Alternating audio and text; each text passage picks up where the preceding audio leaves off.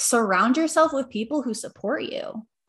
It's so important to be heard and validated, right? What we're sharing in this chat right now, everyone on this call, you've experienced burnout to some capacity, right? So who can you go to? Can you talk to your family, your friends, your peers, your mentors? They can offer you comfort and a new perspective.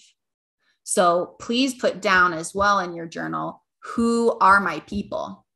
Do you have top 3 people that you can share and be your authentic self with?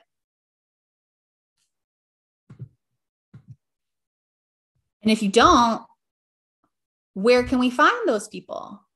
Right? Like something like this group, this community is a great place to start and ask, right? Like you have to advocate for yourself because at the end of the day, no one else is going to. You are your best advocate. No one's going to know that you're feeling this way or that way. Like you have to stand up for yourself and say, hey, this is not okay.